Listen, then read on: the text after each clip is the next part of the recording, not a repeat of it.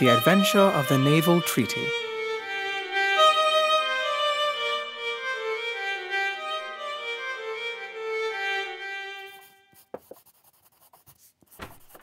John?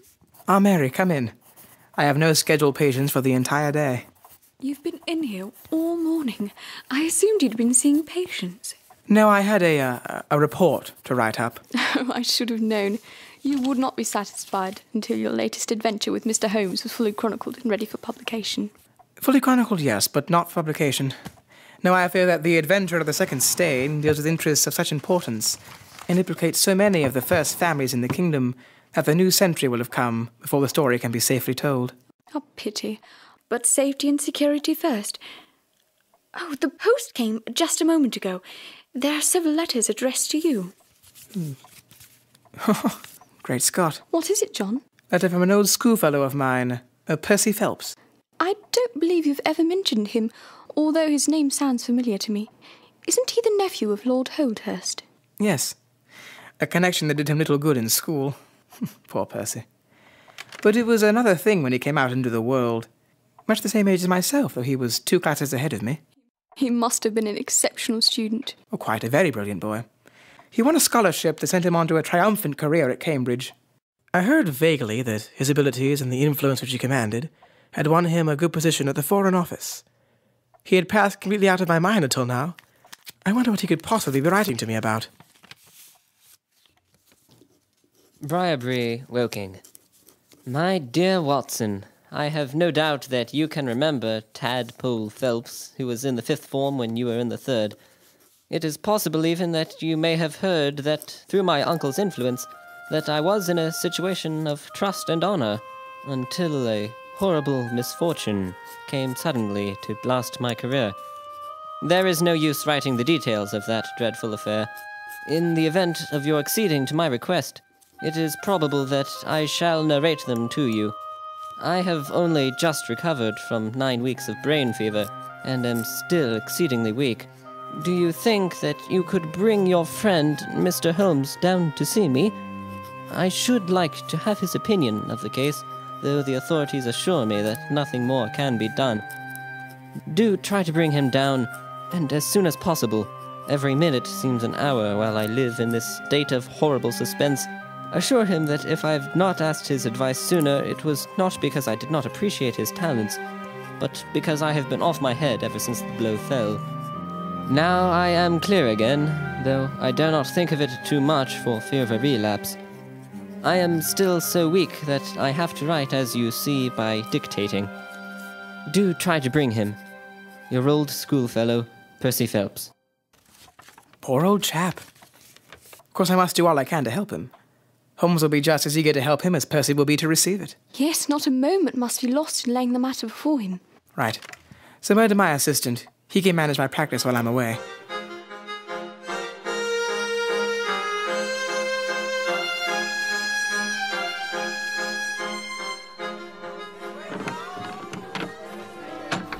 Dr. Watson! How good to see you. Come in, come in! How are you, Mrs. Hudson? Well enough, sir.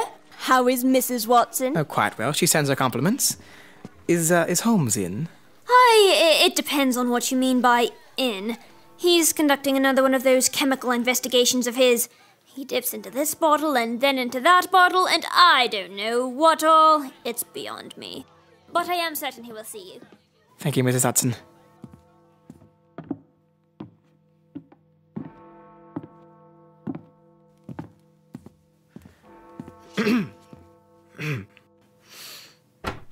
Morning, Holmes. Watson, you come at a crisis. If this litmus paper remains blue, all is well.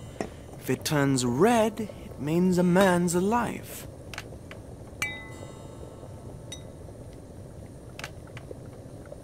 Aha! I thought as much. I will be at your service in 1 instant, Watson. I have several telegrams to dispatch. A very commonplace little murder. You've got something better, I fancy.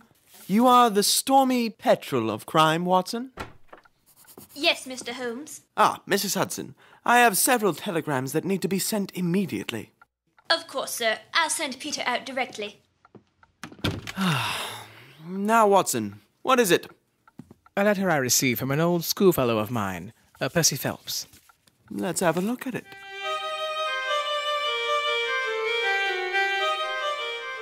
It does not tell us very much, does it?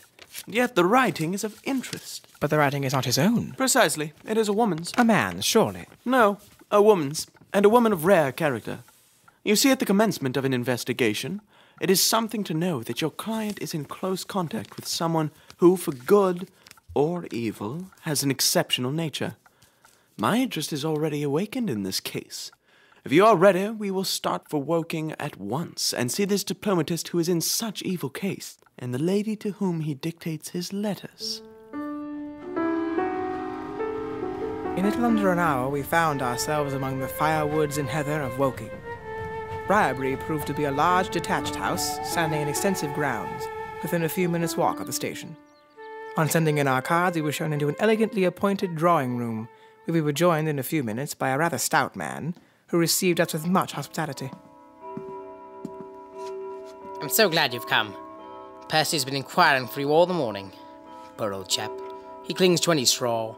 His father and mother asked me to see you, for the mere mention of the subject is very painful to them. We have had no details yet. I perceive that you are not a member of the family. Well, I never... Of course, you saw the J.H. monogram in my pocket watch. For a moment there I thought you'd done something clever. Joseph Harrison is my name, and as Percy is to marry my sister Annie, I shall at least be a relation by marriage. You'll find my sister in his room, for she has nursed him hand and foot these 2 months back. Perhaps we'd better go in at once, for I know how impatient he is. The chamber into which we were shown was on the same floor as the drawing room. It was furnished partly as a sitting and partly as a bedroom, with flowers arranged daintily in every nook and corner. A young man, very pale and worn, was lying upon a sofa near the open window, through which came the rich scent of the garden and the balmy summer air. A woman was sitting beside him, and rose as we entered. How are you, Watson? I should never have known you under that moustache, and I dare say you would not be prepared to swear to me.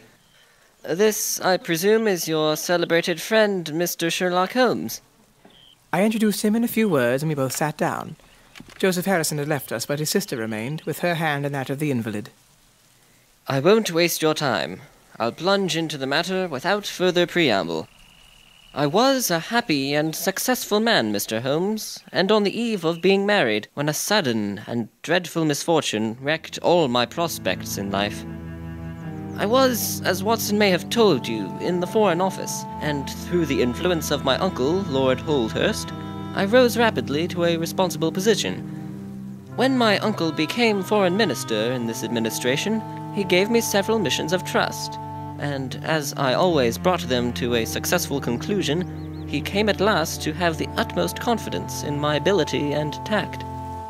Nearly 10 weeks ago, to be more accurate, on the 23rd of May, he called me into his private room, and after complimenting me upon the good work which I had done, he informed me that he had a new commission of trust for me to exercise.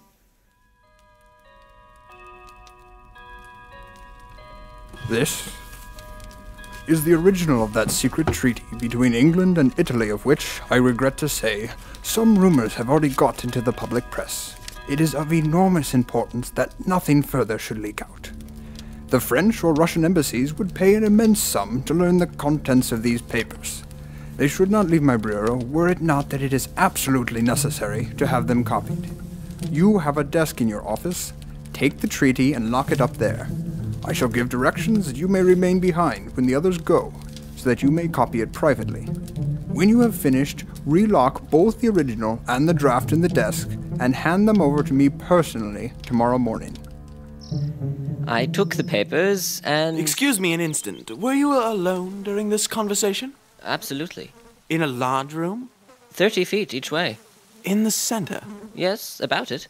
And speaking low? My uncle's voice is always remarkably low. I hardly spoke at all. Thank you. Pray go on. 6 o'clock. I'd begun to doubt its existence. A welcome relief, eh, Guru? I usually find it so, but not tonight. Tonight it reminds me that I shall have to stay late and work longer than I'd hoped. I fear I have fallen behind in my work. It won't take long, I hope. Not if I can help it. Are you staying in town this evening, Phelps? For dinner. Joseph Harrison, Annie's brother, is in town this evening. He plans to travel back to Woking on the 11 o'clock train, and I mean to join him. I'm hoping for the 7:15 train. Fortunately, the Commissioner is at his post today. He should have coffee brewing at his spirit lamp this evening, in case this work takes longer than I expect. When I returned from dinner, he was gone. I instantly began my pressing business. As I examined the treaty, I saw at once that it was of such importance that my uncle had been guilty of no exaggeration in what he had said. Without going into details, I may say that it defined the position of Great Britain toward the Triple Alliance, and foreshadowed the policy which this country would pursue in the event of the French fleet gaining a complete ascendancy over that of Italy in the Mediterranean.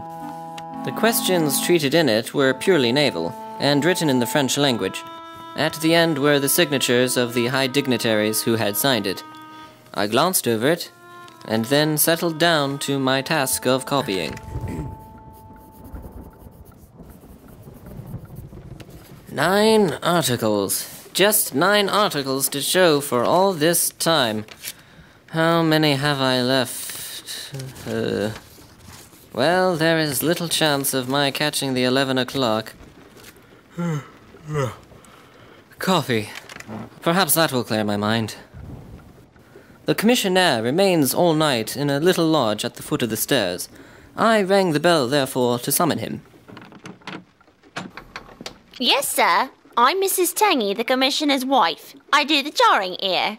Can I help you? A cup of coffee, if you will. Yes, sir. I wrote 2 more articles, then, feeling more drowsy than ever, I rose and walked up and down the room to stretch my legs. My coffee had not yet come, and I wondered what the cause of the delay should be. Opening the door, I started down the corridor to find out. There was a straight passage, dimly lit, which led from the room in which I had been working. There is no other way to enter or exit my office but through this passage. It ended in a curving staircase with the Commissionaire's lodge in the passage at the bottom. Halfway down this staircase is a small landing with another passage running into it at right angles.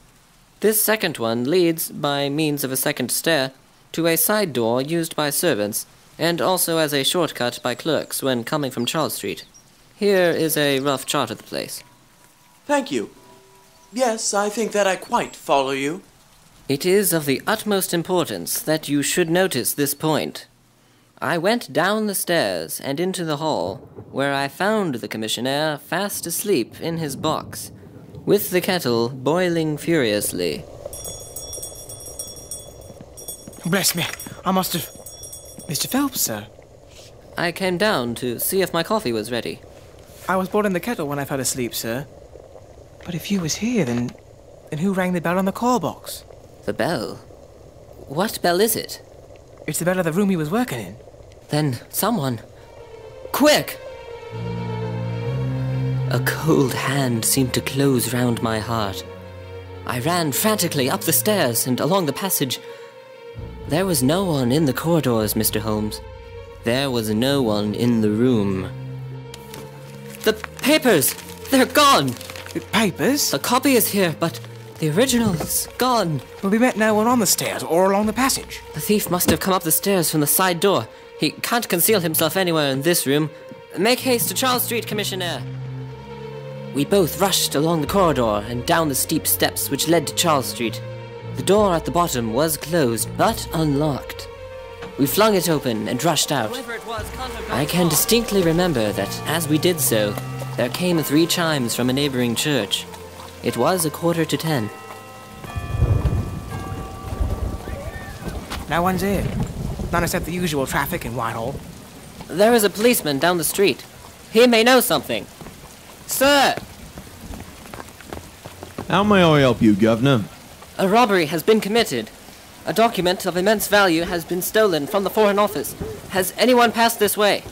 I've been standing here for a quarter of an hour, sir. Only one person has passed during that time. A woman, tall and elderly, with a paisley shawl. Well, that's only my wife. Has no one else passed? No one. Then it must be the other way that the thief took. Certainly. We must hurry for her to catch him. Which way did the woman go? I don't know, sir. I noticed her pass, but I had no special reason for watching her. She seemed to be in a hurry. How long was it? Oh, not very many minutes. Within the last 5? Well, it could not have been more than 5. You're only wasting your time, sir. And every minute now is of importance. Take my word for it. My old woman had nothing to do with it. And come down to the other end of the street. Well, if you won't, I will. Stay. Where do you live? Number 16 Ivy Lane, Brixton. But don't let yourself be drawn away upon a false scent, Mr. Phelps. Come to the other end of the street. Let us see if we can hear of anything. Nothing can be lost by following his advice, Mr. Phelps. Perhaps a lounger could give us a word of direction. What lounger would stand at a street corner on a night like this? Perhaps we missed something, a vital clue at the office. We do well to search the place again. We returned to the office and searched the stairs and the passage without result. The corridor which led to the room was laid down with a kind of creamy linoleum which shows an impression very easily. We examined it very carefully, but found no outline of any footmark. Had it been raining all the evening? Since about 7. How is it then that the woman who came into the room about 9 left no traces with her muddy boots? I am glad you raised the point. It occurred to me at the time. The charwomen are in the habit of taking off their boots at the commissionnaire's office and putting on slippers. That is very clear. There were no marks then, though the night was a wet one? None. The chain of events is certainly one of extraordinary interest. What did you do next? We examined the room.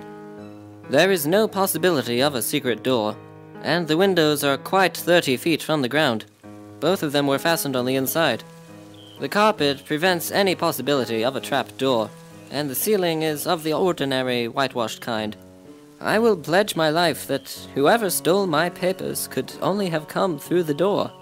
How about the fireplace? They use none. There is a stove.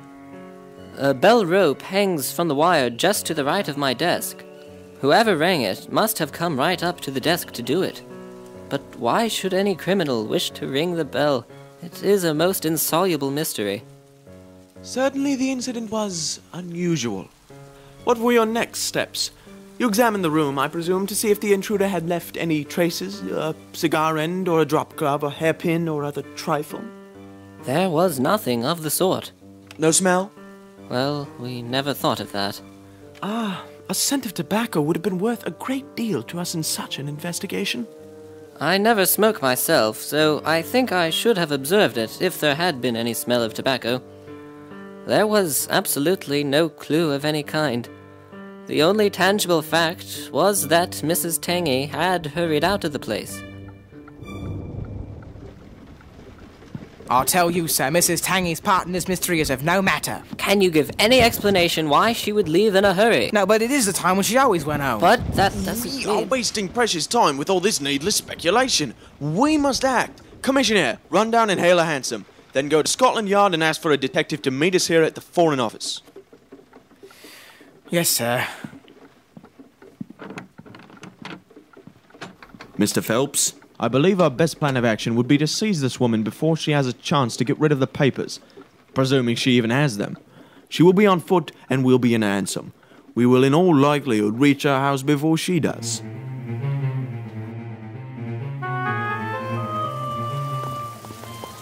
This is the address the commissioner gave us, Mr. Forbes. At least someone is home.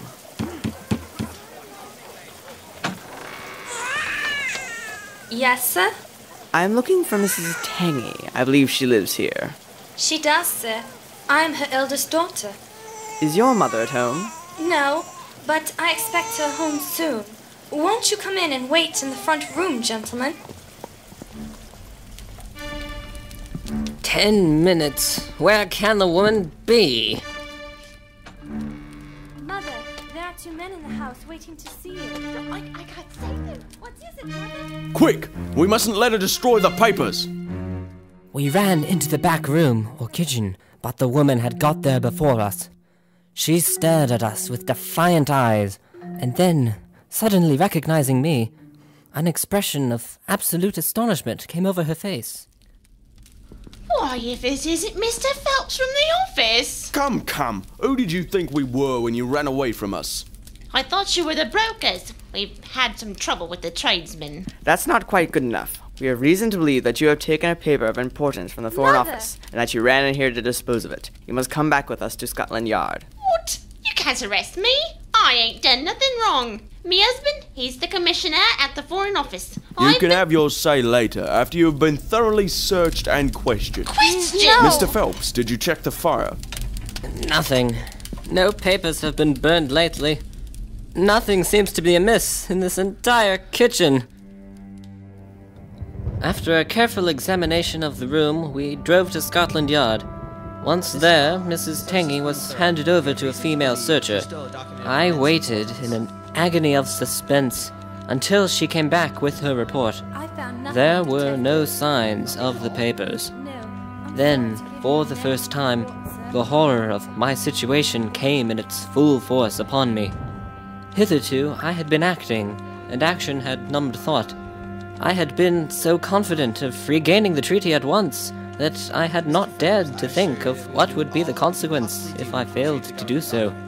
But now there was nothing more to be done, and I had leisure to realize my position. It was horrible. Watson there will tell you that I was a nervous, sensitive boy at school. It is my nature. I thought of the shame which I had brought upon my uncle, myself, upon everyone connected with me. No allowance is made for accidents where diplomatic interests are at stake. I was ruined. Shamefully, hopelessly ruined. I don't know what I did. I fancy I must have made a scene. I have a dim recollection of a group of officials who crowded round me, endeavoring to soothe me. One of them drove down with me to Waterloo and saw me into the Woking train. Dr. Ferrier, who lives near me, was going down by that very train. He most kindly took charge of me, and it was well he did so, for I collapsed in the station, and before we reached home, I was practically a raving maniac, as Miss Harrison here can testify. You can imagine the state of things, Mr. Holmes, when Dr. Ferrier arrived with Percy. We were roused from our beds by the doctor's ringing. Mrs. Phelps and I were distraught at Percy's condition. Dr. Ferrier heard only enough from the detective to give us an idea of what had happened. It was evident to all that I was in for a long illness. So Joseph was bundled out of his cheery bedroom, and it was turned into a sick room for me. Here I have lain, Mr. Holmes, for over 9 weeks, unconscious and raving with brain fever. If it had not been for Miss Harrison and for the doctor's care, I should not be speaking to you now. She has nursed me by day, and a hired nurse has looked after me by night. Slowly, my reason has cleared, but it is only during the last 3 days that my memory has quite returned. Sometimes I wish that it never had. The first thing that I did was to wire to Mr. Forbes, the Scotland Yard detective who has charge of the case. He came out and assured me that though everything has been done, no trace of a clue has been discovered. The commissionaire and his wife have been examined in every way, without any light being thrown upon the matter. The suspicions of the police then rested with young Garreau, who, as you may recall, was the last clerk to leave the office. His remaining behind and his French name were really the only 2 points which could suggest suspicion. Yet I did not begin work until he had gone. His people are of Huguenot extraction, but as English in sympathy and tradition as you and I are. Nothing was found to implicate him in any way, and there the matter dropped. I turn to you, Mr. Holmes, as absolutely my last hope. If you fail me, then my honor and my position are forever forfeited. Your statement has been so explicit that you really leave me very few questions to ask. There is one of the very utmost importance, however. Did you tell anyone that you had this special task to perform? No one. Not Miss Harrison here, for example? No. I had not been back to Woking before getting the order and executing the commission. And none of your people had by chance been to see you? None. Did any of them know their way about the office? Oh, yes. all of them had been shown over it. Still, of course, if you said nothing to anyone about the treaty, these inquiries are irrelevant. I said nothing. Do you know anything of the commissionaire? Nothing, except that he is an old soldier. What regiment? Oh, I have heard. Coldstream Guards. Thank you. No doubt I can get the details from Forbes. The authorities are excellent at amassing facts, though they do not always use them to advantage. Do you see any prospect of solving this mystery, Mr. Holmes? Well, it would be absurd to deny that the case is a very abstruse and complicated one, but I can promise you that I will look into the matter and let you know any points which may strike me. Do you see any clue? You have furnished me with 7, but of course I must test them before I can pronounce upon their value. You suspect someone? I suspect myself. What? Of coming to conclusions too rapidly. Then, go to London and test your conclusions. Your advice is very excellent, Miss Harrison. I think, Watson, we cannot do better. Do not allow yourself to indulge in false hope, Mr. Phelps. The affair is a very tangled one. I'll come out by the same train tomorrow, though it's more than likely that my report will be a negative one. God bless you for promising to come. It gives me fresh life to know that something is being done. By the way, I have had a letter from Lord Holdhurst. Ha! What did he say? He was cold, but not harsh. I dare say my severe illness prevented him from being that. He repeated that the matter was of the utmost importance, and added that no steps would be taken about my future, by which he means my dismissal, until my health was restored and I had an opportunity of repairing my misfortune. Well, that was reasonable and considerate. Come, Watson, for we have a good day's work before us in town.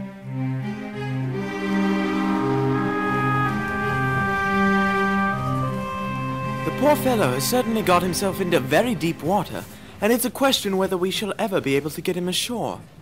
What do you think of Miss Harrison? A girl of strong character. Yes, but she is a good sort, or I am mistaken.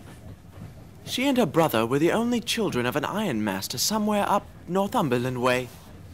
He got engaged to her when traveling last winter, and she came down to be introduced to his people, with her brother as escort. Then came the smash, and she stayed on to nurse her intended, while Joseph, finding himself pretty snug, stayed on too. I've been making a few independent inquiries, you see, but today must be a day of inquiries. My practice? Oh, if you find your own cases more interesting than mine. I was going to say that my practice could get along very well for a day or two. Excellent. Then we'll look into this matter together. I think we should begin by seeing Forbes. He can probably tell us all the details we want, until we know from what side the case is to be approached. You told Phelps you have several clues? Yes, but we can only test their value by further inquiry. The most difficult crime to track is the one which is purposeless. Now, this is not purposeless. Who profits by it? There is the French ambassador, there is the Russian, there is whoever might sell it to either of these, and there is Lord Holdhurst. Lord Holdhurst? Well, it is just conceivable that a statesman might find himself in a position where he was not sorry to have such a document accidentally destroyed. Not a statesman with the honourable record of Lord Holdhurst. It is a possibility, and we cannot afford to disregard it. We shall see the noble lord today, and find out if he can tell us anything. Meanwhile, I have already set inquiries upon foot. Already? Yes, I sent wires from Woking Station to every evening paper in London. This advertisement will appear in each of them. £10 reward. Number of the cab which dropped a fare at her about the door of the Foreign Office in Charles Street, to 9:45 in the evening of May 23rd. Apply 221B Baker Street. Are you confident that the thief came in a cab? If not, there is no harm done. But if Mr. Phelps is correct in stating that there is no hiding place either in the room or the corridors, then the person must have come from the outside.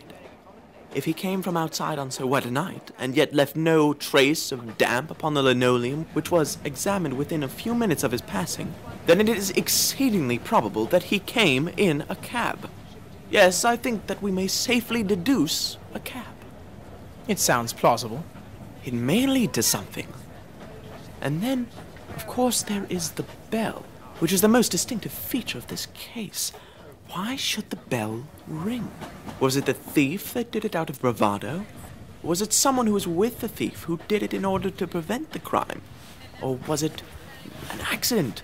Or was it... He sank into a state of intense and silent thought. But it seemed to me, accustomed as I was to his every mood, that some new possibility had dawned suddenly upon him. After a hasty luncheon, we pushed on at once to Scotland Yard. Holmes had already wired to Forbes, and we found him waiting to receive us. What steps have you taken? Tangy, the commissioner, has been shadowed. He left the guards with a good character, and we can find nothing against him.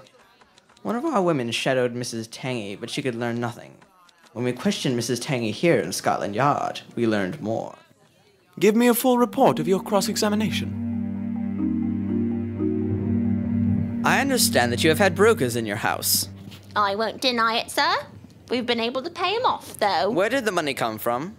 It was from Mr. Tangy's pension. Why did you answer the bell instead of your husband when Mr. Phelps rang for coffee? He was very tired. He's been working many long hours at the office. I wanted to relieve him. Why did you hurry away from the office tonight? Your haste attracted the attention of the police constable.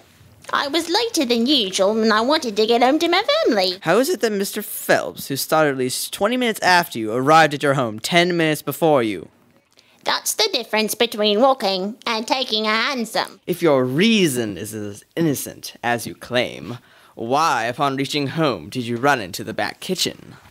I kept money in the kitchen. Money I was saying to pay off the brokers. Did you see or meet anyone loitering about Charles Street when you left the office? I saw no one but the constable. Truly, sir. She has at least an answer for everything. You seem to have cross-examined her pretty thoroughly. What else have you done? The clerk, Garreau, has been shadowed all these 9 weeks, but without result. We can show nothing against him. Anything else? Nothing. No evidence of any kind. Have you formed any theory about how that bell rang? Well, I must confess that it beats me. It was a cool hand, whoever it was, to go and give the alarm like that. Yes, it was a queer thing to do. Many thanks to you for what you have told me. If I can put the man into your hands, you shall hear from me. Come along, Watson. Where are we going to now? To interview Lord Holdhurst, the Cabinet Minister and future Premier of England. We were fortunate in finding that Lord Holdhurst was still in his chambers at Downing Street, and on Holmes sending in his card, we were instantly shown up. The statesman received us with that old-fashioned courtesy for which he is remarkable. Standing on the rug between us, with his slight, tall figure, his sharp-featured, thoughtful face, and his curling hair, prematurely tinged with grey, he seemed to represent that not too common type, a nobleman who is in truth noble. Your name is very familiar to me, Mr. Holmes, and of course I cannot pretend to be ignorant of the object of your visit. There has only been one occurrence in these offices which would call for your attention. In whose interest are you acting, may I ask? In that of Mr. Percy Phelps. Ah, my unfortunate nephew.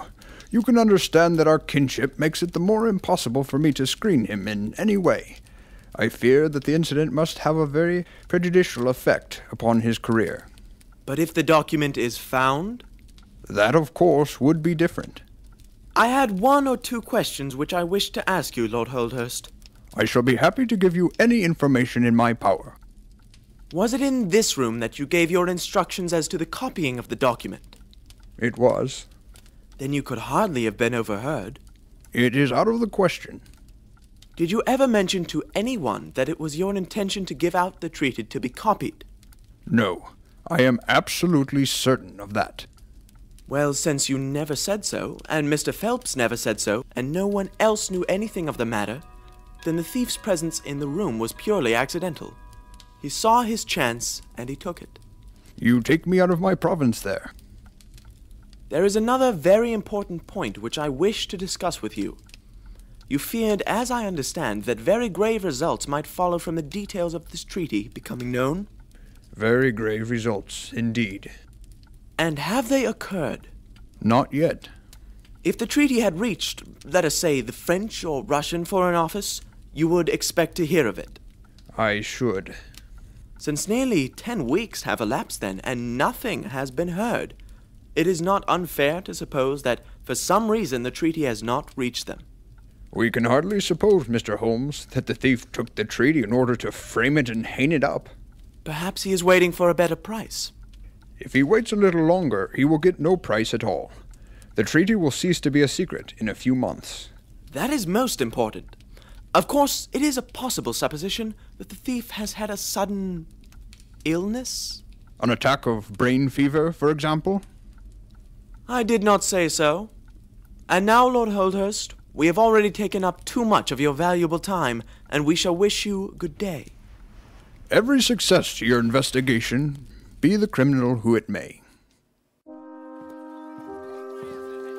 He is a fine fellow, but he has a struggle to keep his position. He is far from rich and has many calls. You noticed, of course, that his boots have been resoled. Now, Watson, I won't detain you from your legitimate work any longer. I shall do nothing more today unless I have an answer to my cab advertisement. But I should be extremely obliged to you if you would come down with me to Woking tomorrow by the same train which we took today.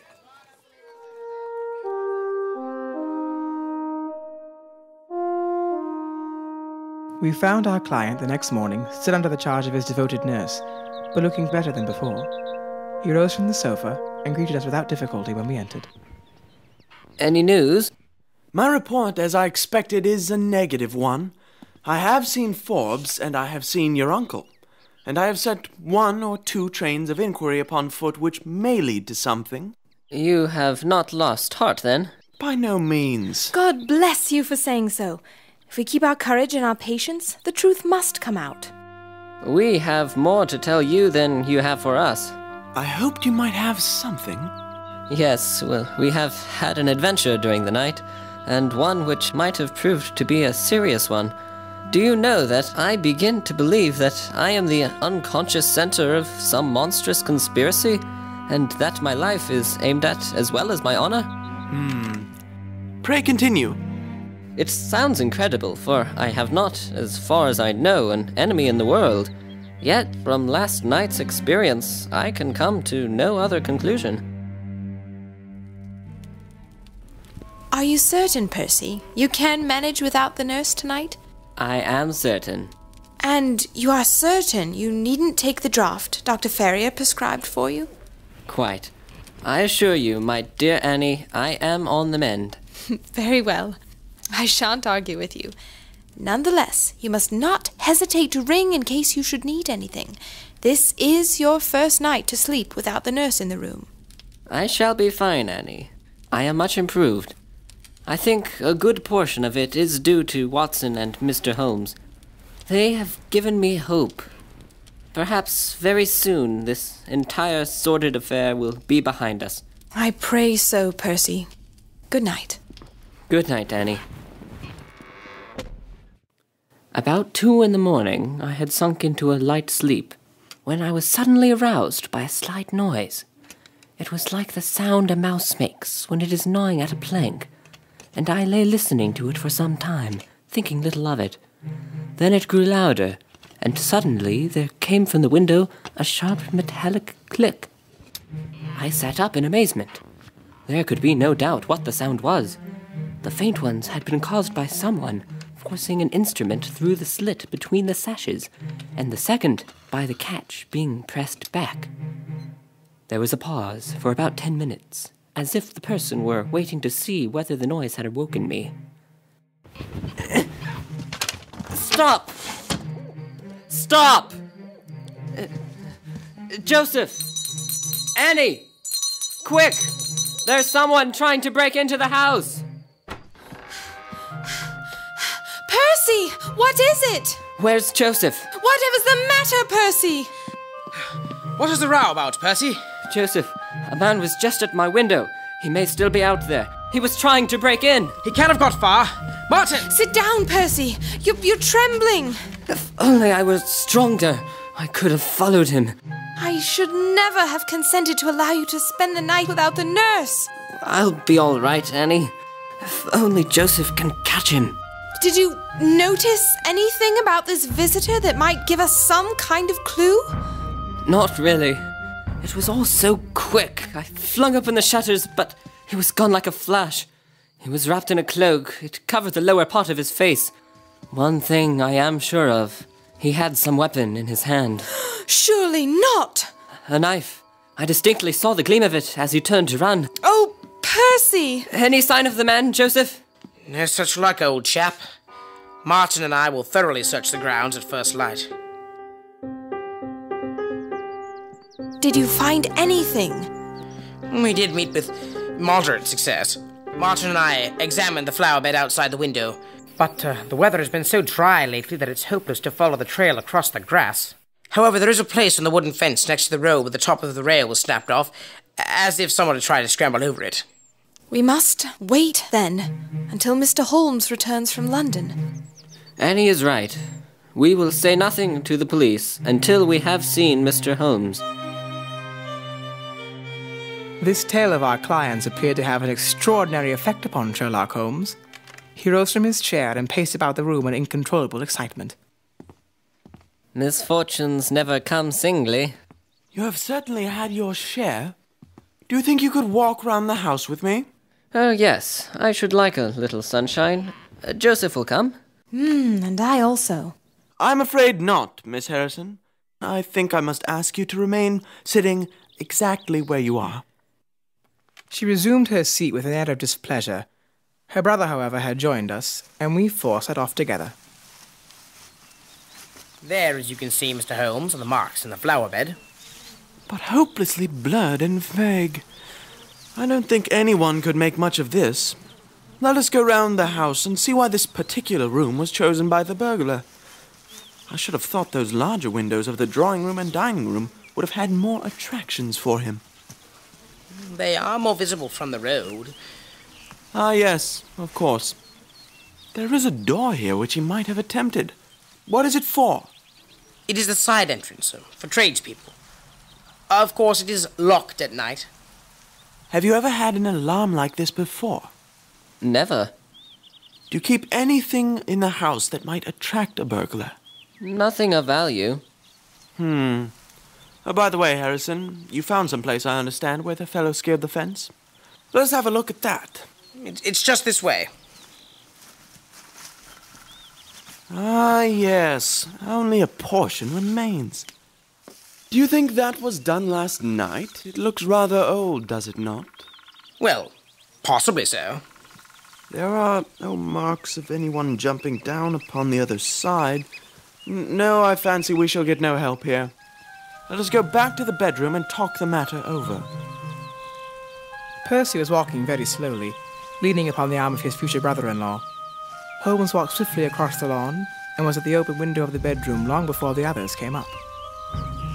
Miss Harrison, you must stay where you are all day. Let nothing prevent you from staying where you are all day. It is of the utmost importance. Certainly, if you wish it, Mr. Holmes. When you go to bed, lock the door of this room on the outside and keep the key. Promise to do this. But Percy? He will come to London with us. And I'm to remain here? It is for his sake you can serve him. Why do you sit moping there, Annie? Quick! Promise! Come out into the sunshine. Yes, I will. No, thank you, Joseph. I have a slight headache, and this room is deliciously cool and soothing. What do you propose now, Mr. Holmes? Well, in investigating this minor affair, we must not lose sight of our main inquiry. It would be a very great help to me if you would come up to London with us. At once? As soon as you conveniently can. Say in an hour. I feel quite strong enough, if I can really be of any help. The greatest possible. Perhaps you would like me to stay there tonight? I was just going to propose it. Then if my friend of last night comes to revisit me, he will find the bird flown. We are all in your hands, Mr. Holmes, and you must tell us exactly what you would like to be done. Perhaps you would prefer that Joseph came with us to assist me. Oh, no, my friend Watson is a medical man, you know, and he will assist you. We'll have our lunch here, if you will permit us, and then we shall all three set off for town together. We can have our lunch out in the garden. It's a lovely day. Will you join us, Annie? Thank you, Percy, but I fear I must decline your offer as well. Perhaps after the heat of the day you will feel better, Miss Harrison. Yes, thank you, Dr. Watson. Go on, Percy. I shall be fine. I know of the ideal spot for our luncheon. It's only this way, Doctor. Excellent, Miss Harrison. What the object of my friend's manoeuvres was I could not conceive, unless it were to keep the lady away from Phelps. However, Holmes had a still more startling surprise for us. After accompanying us down to the station and seeing us into our carriage, he calmly announced that he had no intention of leaving Woking. You heard aright, Watson. There are one or two small points which I should desire to clear up before I go. Your absence, Mr. Phelps, will in some ways rather assist me. Watson, when you reach London, you would oblige me by driving at once to Baker Street with our friend here, and remaining with him until I see you again. It is fortunate that you are old schoolfellows, as you must have much to talk over. Mr. Phelps can have the spare bedroom tonight, and I will be with you in time for breakfast. But how about our investigation in London? Oh, we can do that tomorrow. I think that just at present I can be of more immediate use here. You might tell them at Briarbury that I hope to be back tomorrow night. I hardly expect to go back to Briarbury. Goodbye.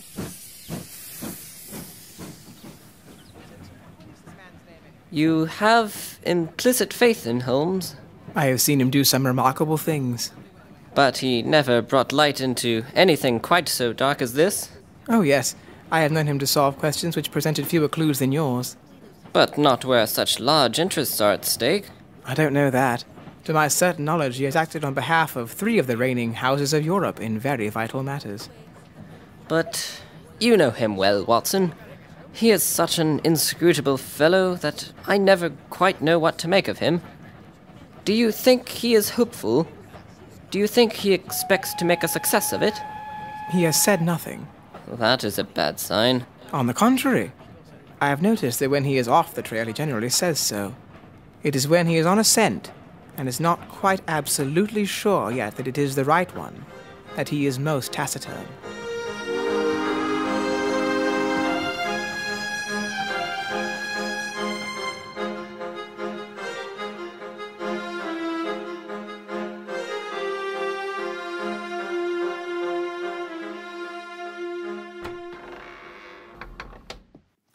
Dr. Watson, I brought you the morning paper. I figured you would like to look at it.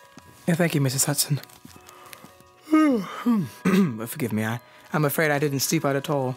Oh, dear. And your friend, how is the poor man? I haven't seen him yet this morning. I doubt if he had a better night than I had. Oh, when do you expect Mr. Holmes, Dr. Watson? He said he would breakfast with us. I will bring up the meal when he arrives. Goodbye, Doctor. Thank you, Mrs. Hudson. Watson, has Holmes returned? Not yet. He'll be here when he promised, and not an instant sooner or later. Yes, of course. I was cudgelling my brains all night concerning your case. As was I. Are you sure that the object you saw in the intruder's hand was not a housebreaker's jimmy? Oh, no, it was a knife. I saw the flash of the blade quite distinctly. But why on earth should you be pursued with such animosity? Ah, that is the question. Well, if Holmes took the same view, that would account for his action yesterday. Presuming your theory is correct, if he can lay his hands upon the man who threatened you, he will have gone a long way towards finding who took the naval treaty. It's absurd to suppose that you have 2 enemies, one of whom robs you while the other threatens your life. We will soon know. 221B Baker Street. Thank you, driver. This is for your trouble, cabby. Thank you, Gavin. Mr. Holmes! Dr. Watson said you would be back for breakfast. I'll bring it right up. Your hand! Oh, but no matter. I won't ask. You are in a hurry to speak with your client. I shall learn everything soon enough. Mrs. Hudson, might I have a word with you about the meal? Of course, Mr. Holmes. His left hand, it was bandaged. He looked very grim and pale, like a beaten man. I'm afraid you are right. I suppose, after all, the clue of the matter lies probably here in town. I don't know how it is, but I had hoped for so much from his return. Watson, Mr. Phelps. You are not wounded, Holmes? Tut, it is only a scratch through my own clumsiness. This case of yours, Mr. Phelps, is certainly one of the darkest which I have ever investigated. I feared that you would find it beyond you. It has been a most remarkable experience. That bandage speaks of adventure. Won't you tell us what happened? After breakfast, my dear Watson, remember that I have breathed 30 miles of Surrey air this morning. I suppose there has been no answer to my cabman advertisement? Well, we cannot expect a score every time. Here's the coffee and tea, gentlemen. I'll bring up the 3 covers in a moment. We drew up to the table, Holmes ravenous, I curious, and Phelps in the gloomiest state of depression. Mrs. Hudson brought in 3 covered dishes. Holmes uncovered a plate of curried chicken. Mrs. Hudson has risen to the occasion. Her cuisine is a little limited, but she has as good an idea of breakfast as a Scotchwoman. What have you there, Watson? Ham and eggs. Good. What are you going to take, Mr. Phelps? Curried fowl or eggs, or will you help yourself? Thank you. I can eat nothing. Oh, come, try the dish before you. Thank you. I would really rather not. Well then, I suppose that you have no objection to helping me? Of course not. Mr. Holmes, this is... I can't believe... it really is. I can't believe it. I won't believe it. It's too good to be true. Here, Phelps. There. It was too bad to spring it on you like this. But Watson here will tell you that I can never resist a touch of the dramatic. God bless you. You have saved my honor. Well, my own was at stake, you know. I assure you, it is just as hateful to me to fail in a case as it can be to you to blunder over a commission. I shan't let this document out of my sight. I've not the heart to interrupt your breakfast any further, and yet I am dying to know how you got it and where it was. I'll tell you what I did first, and how I came to do it afterwards.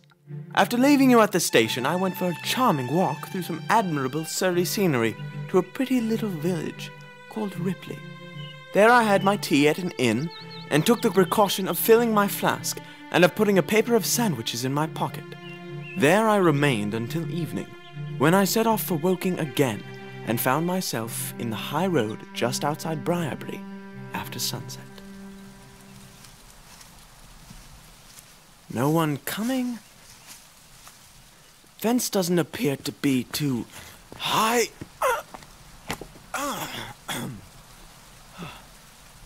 Surely the gate was open. Yes, but I have a peculiar taste in these matters. I chose the place where the 3 fir trees stand, and behind their screen I got over without the least chance of anyone in the house being able to see me. I crouched down among the bushes on the other side, and crawled from one to the other. Witness the disreputable state of my trousers, until I had reached the clump of rhododendrons just opposite your bedroom window. There I squatted down and awaited developments. You've been in this room all evening, Annie. It's nearing 10:30. Won't you come to bed, dear? Thank you, Mrs. Phelps. I believe I will. Miss Harrison closed her book, fastened the shutters, and retired. I heard her shut the door, and felt quite sure that she had turned the key in the lock. The key? Yes, I had given Miss Harrison instructions to lock the door on the outside and take the key with her when she went to bed. She carried out every one of my injunctions to the letter, and certainly without her cooperation you would not have that paper now. She departed then, and the lights went out, and I was left crouching amongst the rhododendron bushes. The vigil was weary. Of course, it has the same sort of excitement about it that the sportsman feels when he lies beside the watercourse and waits for the big game. At times, I thought more than once that the clock had stopped.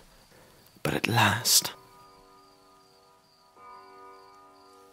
A moment later, the servant's door opened, and Mr. Joseph Harrison stepped out into the moonlight.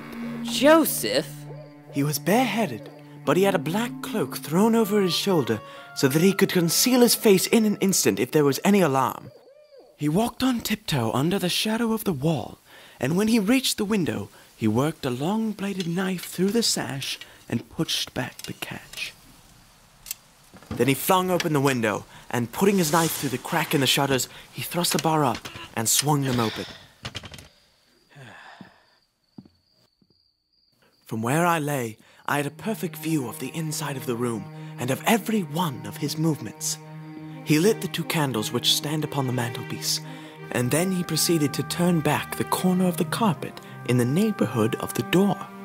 Presently, he stooped and picked out a square piece of board, such as is usually left to enable plumbers to get at the joints of gas pipes.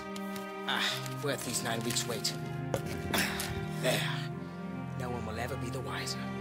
He blew out the candles and walked straight into my arms as I stood waiting for him outside the window. Good evening, Mr. Harrison. Sherlock Holmes. I know what you've come for, but you shan't get it! He flew at me with his knife, and I got a cut over the knuckles before I had the upper hand of him. He looked murder out of the only eye he could see with when we had finished, but he listened to reason.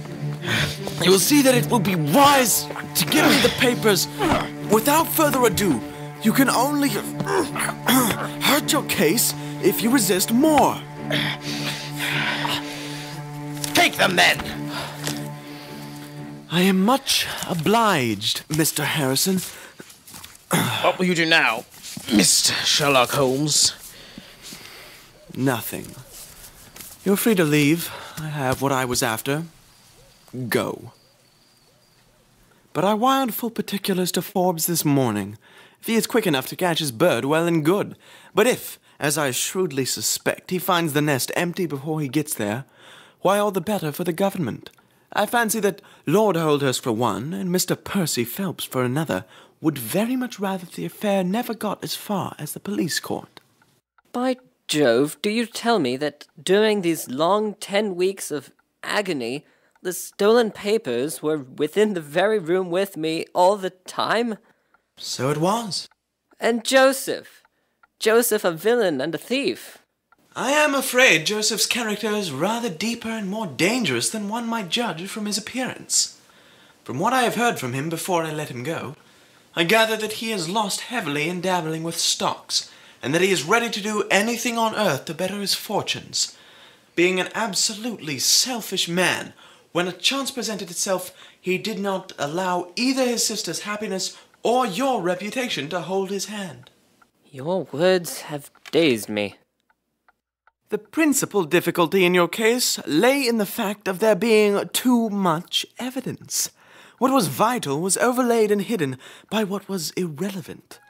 Of all the facts which were presented to us, we had to pick just those which we deemed to be essential, and then piece them together in their order, so as to reconstruct this very remarkable chain of events. I had already begun to suspect Joseph. Joseph Harrison, Annie's brother, is in town this evening. He plans to travel back to Woking, and I mean to join him. It was a likely enough thing that he should call for you upon his way to the train station, since he knew the Foreign Office well. And then... Joseph! Annie! Quick! There's someone trying to break into the house! Someone was anxious to get into the bedroom, in which no one but Joseph could have concealed anything. Joseph was bundled out of his cheery bedroom, and it was turned into a sick room for me. Later my suspicions all changed to certainties. This is your first night to sleep without the nurse in the room. Knowing that the room would be absent, the intruder could only be someone well acquainted with the ways of the house.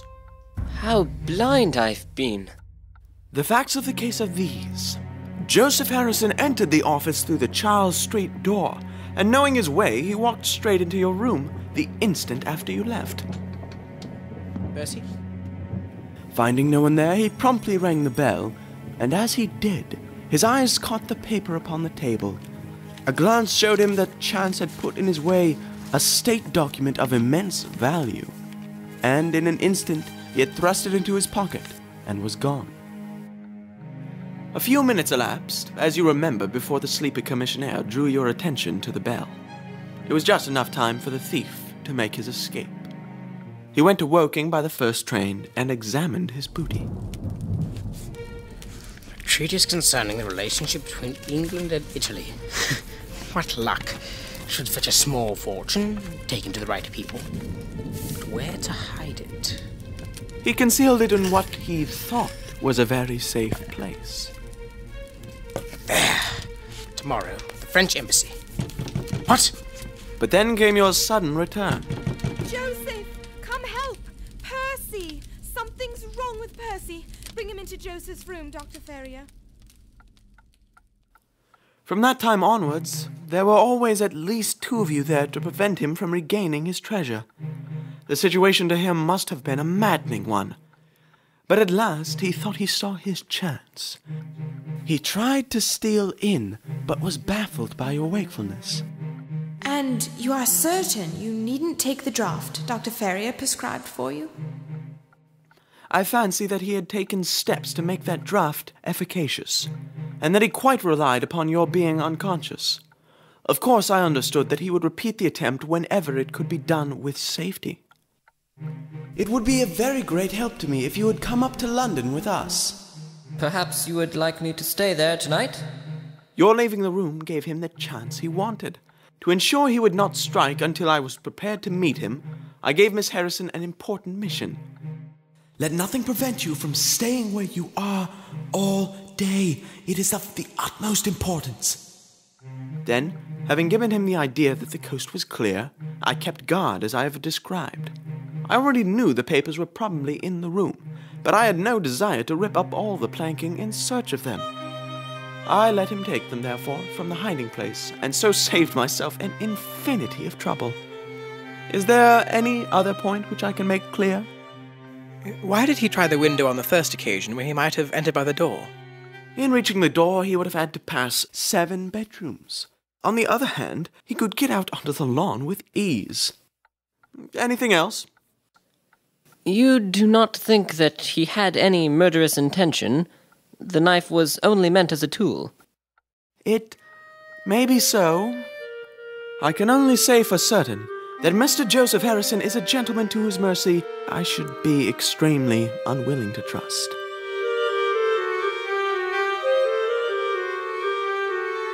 The Adventure of the Naval Treaty by Sir Arthur Conan Doyle. Featuring Joshua Steele as Sherlock Holmes, Thomas Troll as Dr. Watson, Brian Stearns as Percy Phelps, Benjamin Troll as Joseph Harrison, Shelley Spence as Annie Harrison, Evan Petzold as Lord Holdhurst and Garreau, Caleb Spence as Detective Forbes, Alexi Mullenpar as Mrs. Tangy, Elizabeth Stearns as Mrs. Hudson, Hannah Pfizer as Mary Watson, Alyssa Klein as the daughter of Mrs. Tangy. This production was directed and adapted by Caitlin Preuss. The Adventure of the Naval Treaty was mixed by Greg Preuss, Caitlin Preuss, and Angela Preuss. The original score was composed by Shelley Spence and Angela Preuss. Our sound recorders were Greg Preuss and Jim Preuss. Sound design assistants were Caleb Spence and Hannah Pfizer. This production is copyrighted by Lend Me Your Ear Productions and cannot be duplicated or